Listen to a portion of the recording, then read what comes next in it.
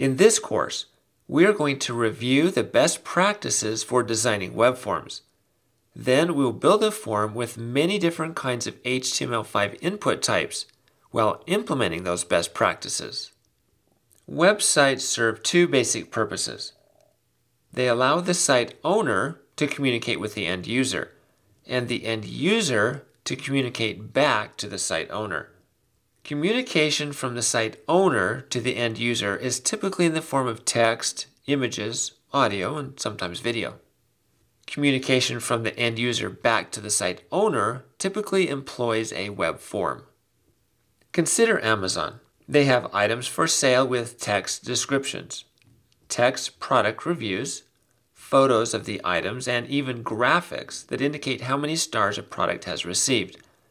This is all information from the site owner to the consumer.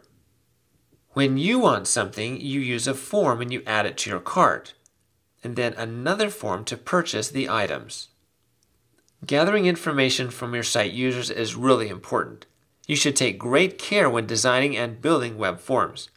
There's a delicate balance between pain and reward that you need to master in order to get someone to complete a web form on your site. Let me explain. First, the site owner offers a reward. Items for sale, access to information, participating in an event, etc. In order to get the reward being offered, a web form must be completed. If the pain of completing the form is less than the reward being offered, then your customer will complete the form and you win. However, if the form is too long or hard to use, you will lose a customer even if you're offering really cool stuff. Next, we'll look at some of the best practices you should consider when building web forms.